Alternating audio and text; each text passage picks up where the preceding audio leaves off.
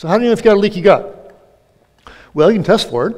A couple of tests. I used to order a lot of these tests, intestinal permeability test. You give the lab sends out a little kit, and they drink a solution of 2 sugars, lactulose and mannitol.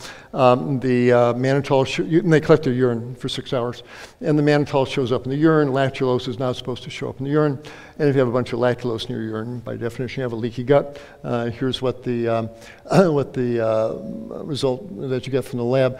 You shouldn't have any more than 1.5% of lactulose show up. This person had 3%, so they have a leaky gut. Used to order a lot of these.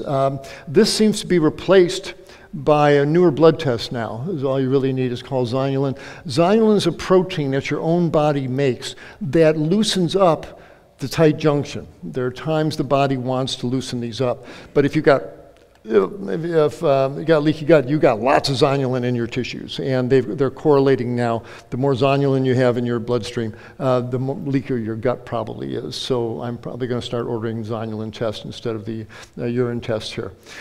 But you know, I don't think I'm going to be ordering many of these either.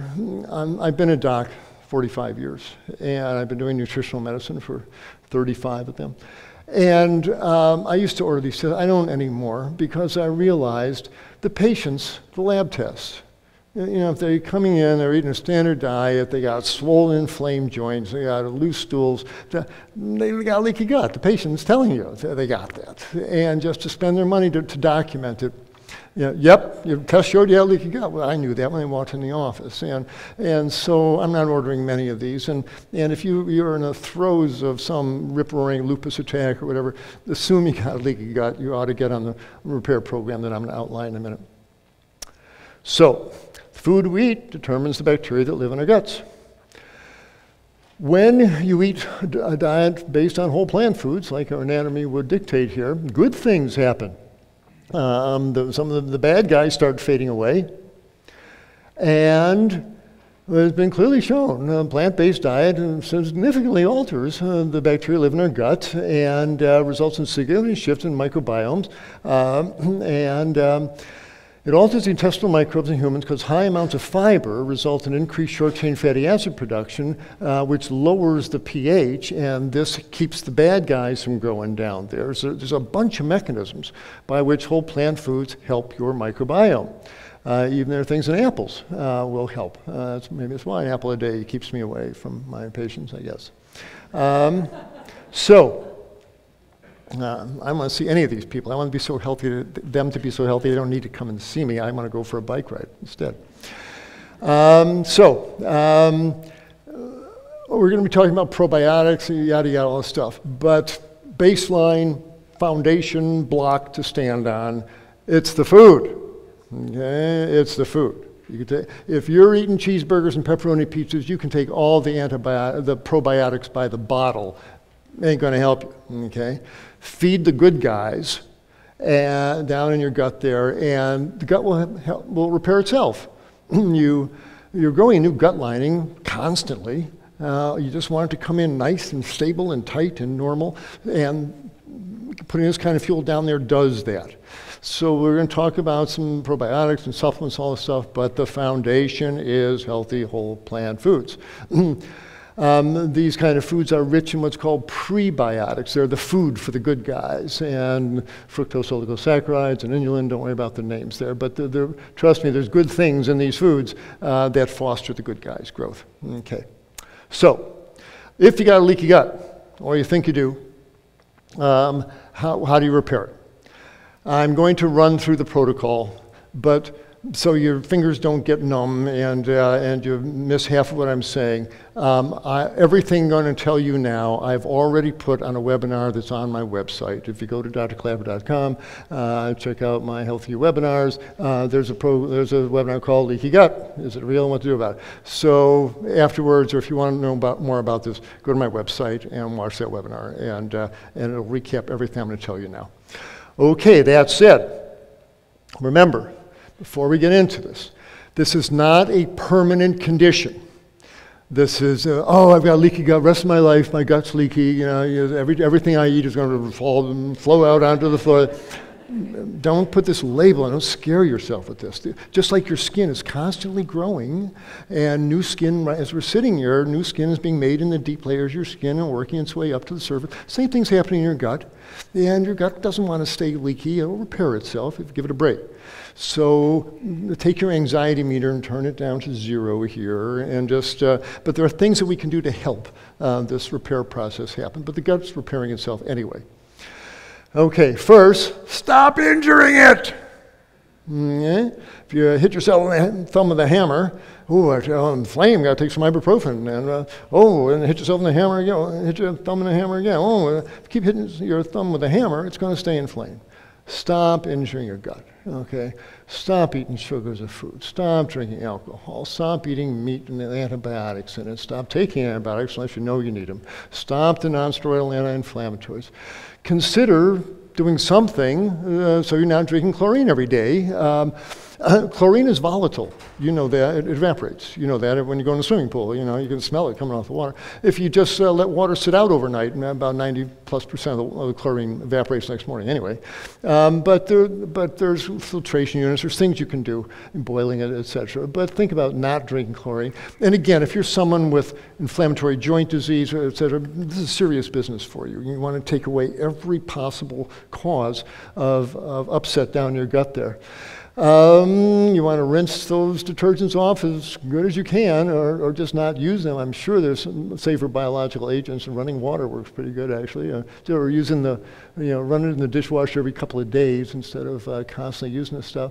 And how about brushing your teeth with baking soda or something that doesn't cause all this antibacterial stuff to go down your throat. If you got a leaky gut and you're symptomatic, yank out the things that are leaking through it. Stop the dairy protein, the most allergenic of all the proteins people eat. Wheat protein, anything you think might be causing a problem, and yank it out. There's a whole elimination diet thing you can go on to, but if you're trying to get hold of your inflammation somewhere, you yank out the foods that might be causing a problem. Eat a whole food plant-based diet, okay? For all the reasons I talked about.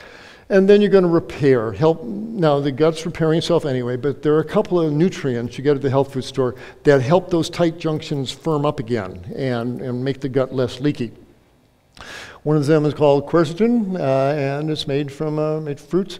And take one twice a day. And this is for 6 weeks, 12 at the most, okay? This is not for the rest of your life. You have to tweak it now. You want to repair this once. And so get a bottle of these things and take one twice a day for 6 weeks.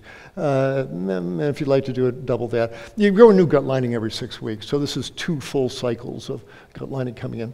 And glutamine, it helps the colon tissues repair themselves as well. So 500 milligrams of quercetin and glutamine with breakfast, and 500 again in dinner for a couple of months would be an appropriate thing to do. Okay, and again, that's all on a webinar.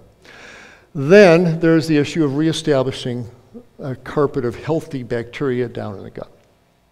So here's where the issue of probiotics comes in.